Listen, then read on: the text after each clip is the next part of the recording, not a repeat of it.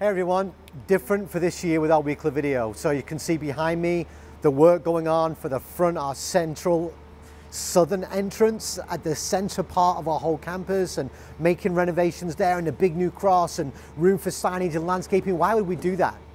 We want people to know that we are here and who we're here, and we want to be attractive to people to be able to see that. But let me ask you a question. Do you believe the church, not just Grace, the church has an image problem? A Barna report said that it significantly does have an image problem. What do people outside of the church perceive the church to be like and known for? And I'm going to start a new series this Sunday, which is called It's All About You and Me. It's a series where we take the one another's of the New Testament that the Lord commands us to be towards one another.